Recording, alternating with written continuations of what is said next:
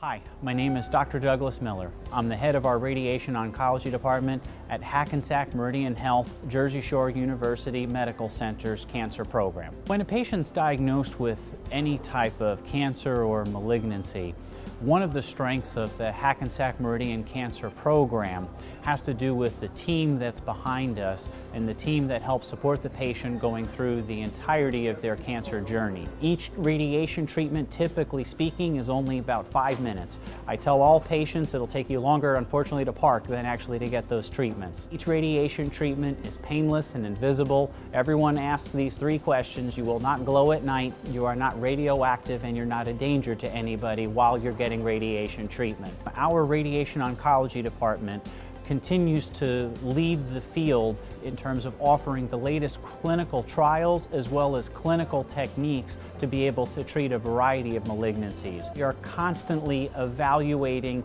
the next step in cancer care and making sure that we achieve better and better outcomes, giving all patients the hope that they need that they're going to be successful along in their cancer journey. We establish such great patient bonds as a department and as a cancer program that patients come back and see us to help us ensure that there's no evidence of a cancer recurrence, to make sure that we've supported them with any side effects related to treatments, whether it's after radiation or chemotherapy treatments.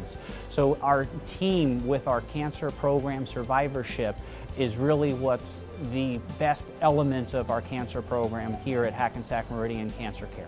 The bonds that we form with patients and their families to be able to guide them through a scary diagnosis like a cancer diagnosis really is what drives me to come to work every day to make sure that we are delivering the best care to residents where I grew up here in the Jersey Shore.